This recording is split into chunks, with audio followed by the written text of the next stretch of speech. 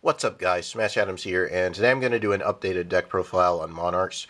Now, considering that the ban list hit the deck pretty hard, it was no surprise that it lost a lot of synergy, but it also forces you to kind of run an entirely different engine to make the deck flexible enough to compete. The deck's not dead, you just got to do your research and see what works.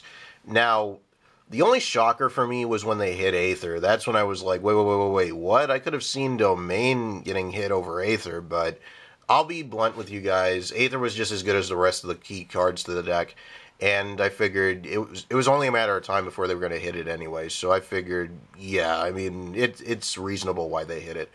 But Monarchs are alive and well.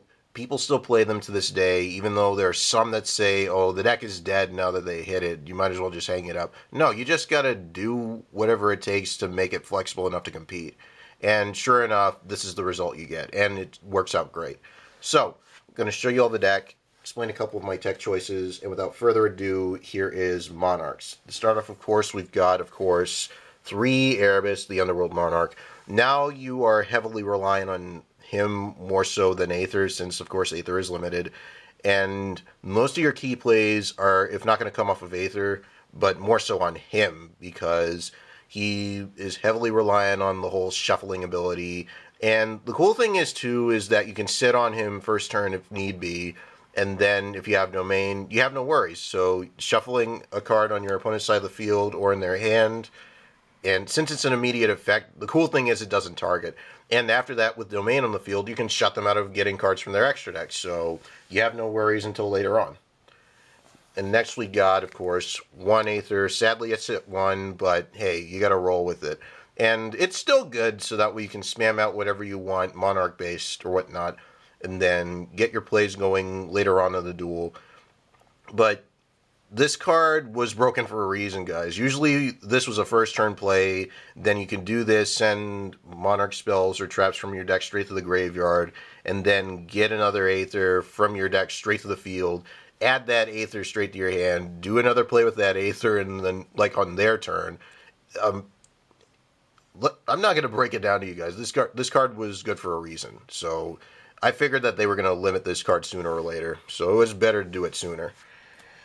Next we've got triple Kuraz. Now with the deck losing a lot of leverage, you are kind of forced to run cards that have to be maximized as far as drawability or just adding pluses, and this is one of the cards that does so. Originally I was going to cut it down to 1 and add something else, but I figured running the third one was more beneficial since it does help you gain as many draws as you can depending on whatever you pop on either side. But needless to say, it's going to help you in the long run. Even though it can't attack on the turn it's summoned, Kuraz is still pretty good. Next we've got 1 Thestalos and 1 Caius.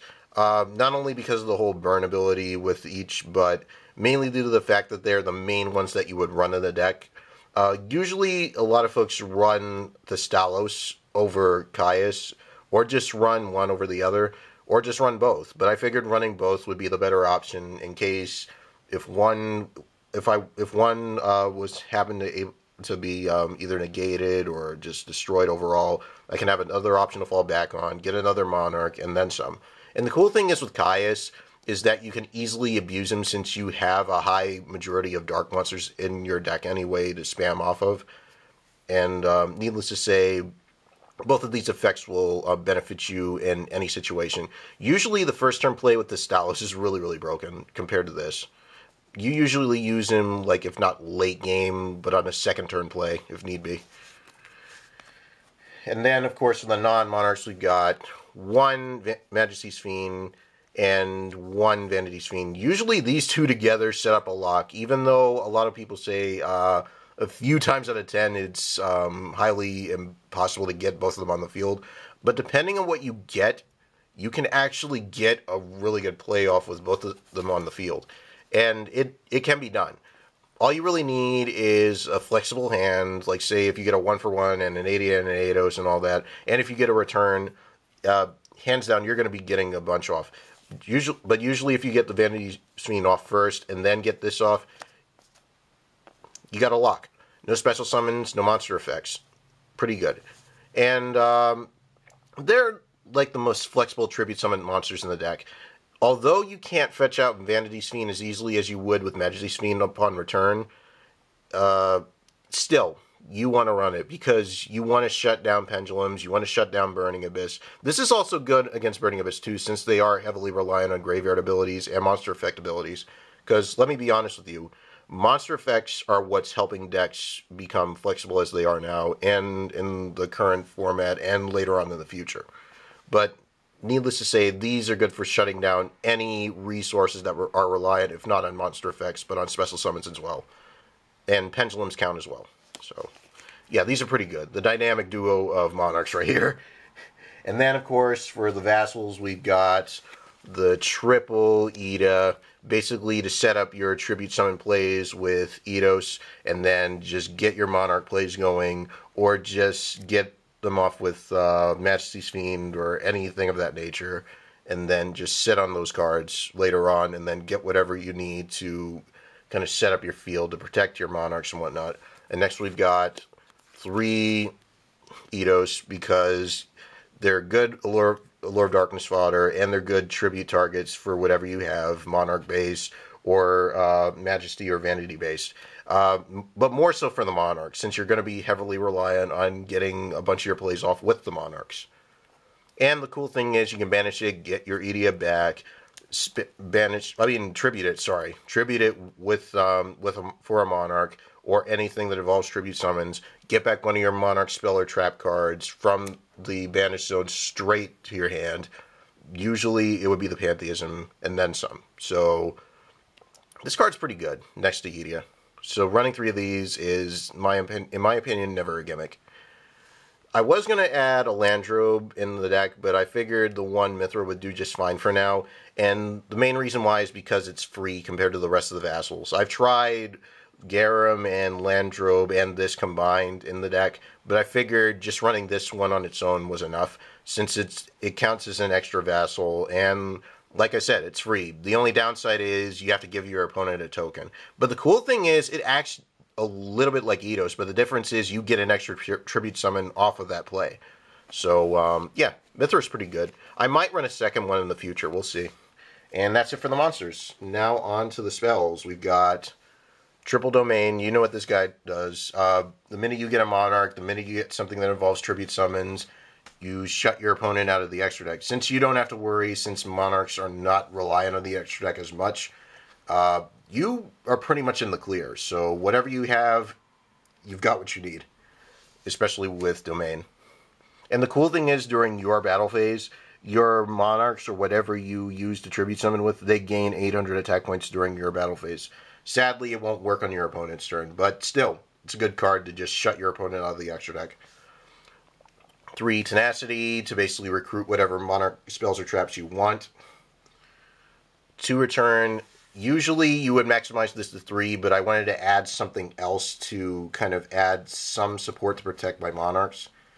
And then next we've got, sadly, the 1 Pantheism, because you can only run 1. But you can still get it back with some of the places that you're going to be getting off anyway. And sadly 1 Stormforth, because it was a Soul Exchange on crack. The difference between that and Soul Exchange is you could attack with this after you use the Tribute Summon and all. But Stormforth was a pretty broken card for Monarchs, or anything that involved Tribute Summons. So if you had nothing to fall back on, you can use this. And the cool thing is it didn't target either. So that was the other reason why they had to hit it. So, I mean, yeah, it was pretty good. So next we got 1 tech of March of the Monarchs. Good for protecting your Monarchs. Good for protecting your Majesties and your Vanity's Fiend. Anything that involves Tribute Summons, this card is really, really, really good. So if they say Raigeki, not happening. They say 101, any of that stuff, nope. Not going to happen. So anything that targets or destroys, guess what? Your Monarchs are safe from harm, so you really have no worries. 1 tech of Frost Blast. It's basically a Galaxy Cyclone for the deck, and the cool thing is you can activate it from your graveyard as well, but you have to banish a Monarch spell or trap card as well with this card in order to use it, and then destroy another set card in the process. And then for the rest of the deck, we got, well, for the spell lineup rather, 3 Allure of Darkness because you're kind of forced to running an entirely different engine, which requires a lot of draw power and synergy. And this card kind of, it basically makes that work. So with the amount of darks that you run, you shouldn't have a problem getting as many pluses as you want. And then, of course, we've got 1 for 1 to get to your Edea faster and then do some quick tribute summons and all. 1 Rhoda to get to your Edea from the deck straight to the hand. Well, you're going to be, though you're more reliant on using this than the Rhoda, it's still good to run them both in case you need other options to fall back on if you don't get the 1 for 1 fast enough. And, of course, 1 Foolish Burial, since you are now heavily reliant on Erebus to get your plays going. So, yeah, needless to say, you got to have an option to fall back on with this card, since you are going to be relying on Erebus more so than Ehther. Erebus is the go-to guy now, guys, since, of course, Ehther is at 1. So, sadly, yeah, you got to rely on something with Foolish Burial. And then for the traps, we've got 2 Escalation. I might run a 3rd one, but I'm not sure what to take out. So I figured 2 was balanced enough. In case I ever needed it last minute, this would be a good card to go for like tribute summons on my opponent's turn. And of course, to round it off, we've got 2 Prime Monarch, pretty much as a secondary tribute for whatever I choose. And then the cool thing is if I have it in my spell or trap card zones, I can activate it, recycle back whatever Monarch spell or traps that I have in my graveyard, and then get a +1. It's really, really good. So, needless to say, it's a pretty good card to tribute off of, needless to say. So, that's it for the Monarch deck, guys. Hope you all enjoy this little deck profile that I put together. Please leave a like and favorite if you enjoyed. If you have any suggestions, leave them. I'm open to them. Now, within the next couple of days, I might make a couple more deck profiles revolving Monarchs, but it's going to be outside of running Ehther and Erebus, but we'll see where that goes. Anyway, hit me up in the comments. Don't forget to subscribe, and until next time, this is Smash Adams signing out.